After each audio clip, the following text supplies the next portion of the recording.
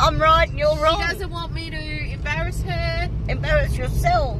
But I've already been called a dopey turd, so what does it really matter? So, ladies and gentlemen, if you have a number of sheep, so more than one, you have 2 or 3 or 4, what do you have? Cattle. You have sheeps. You don't have sheep. That isn't right. You do have sheep. No. It's a plural. There's no plural in sheep. There is. Maybe that sounds right. So, what is a flock of sheep called? A flock. No, because there's more than one. One sheep is one sheep.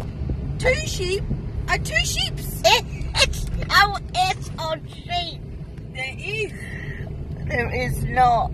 So, ladies and gentlemen, who is right? Who is wrong? Is it the 60-year-old woman and the 15-year-old young girl in the car, Lily? Or is it the middle-aged woman who puts an S on sheep? Sheeps.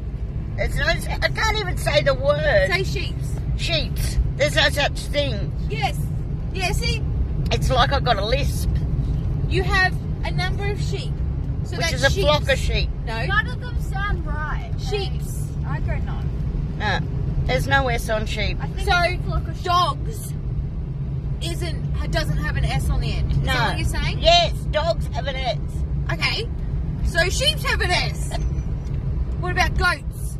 Do they have an S on the end? Yes. Okay. Then sheeps have an S on the end.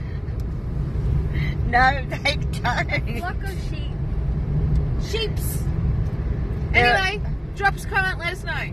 Damaged. Please don't be too cruel to her. No. All right. Peace out, sheeps.